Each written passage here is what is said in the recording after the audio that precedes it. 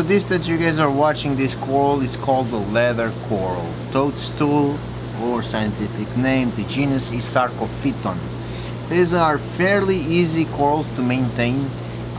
They have this base, and then it looks like a mushroom almost.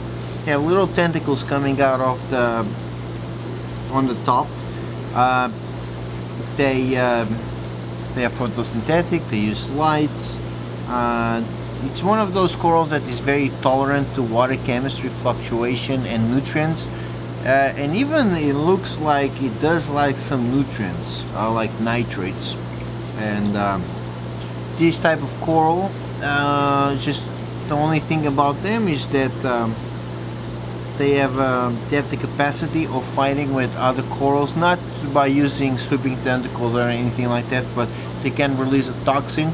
It's nothing that is dangerous for us. It's just for the other corals. They will find their way.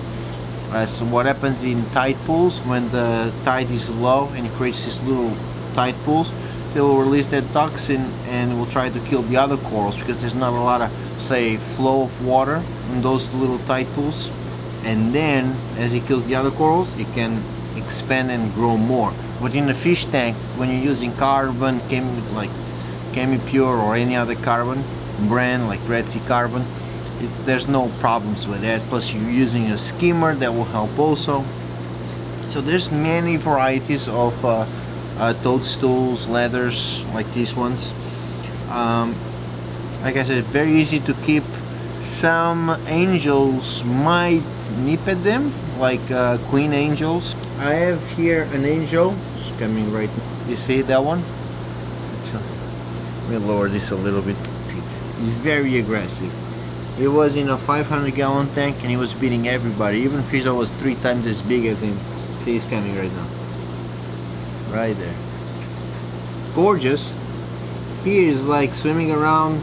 It's not really bothering anybody. There he goes. But very easy to fragment also. Sometimes they leave little babies by their base. Just keep growing. They do like some flow. Sometimes they close, all the polyps close down, so people get scared. Sometimes, and then a little shed, a little skin comes off.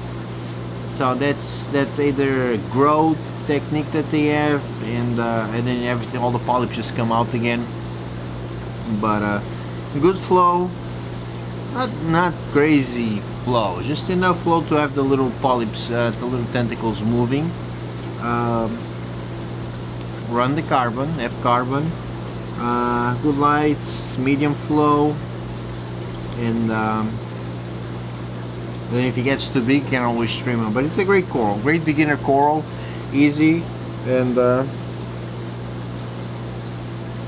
if you throw like liquid food, like Reef Energy by Red Sea, A and B, or Fuel by Seachem, they will appreciate that. Amino acids, I believe.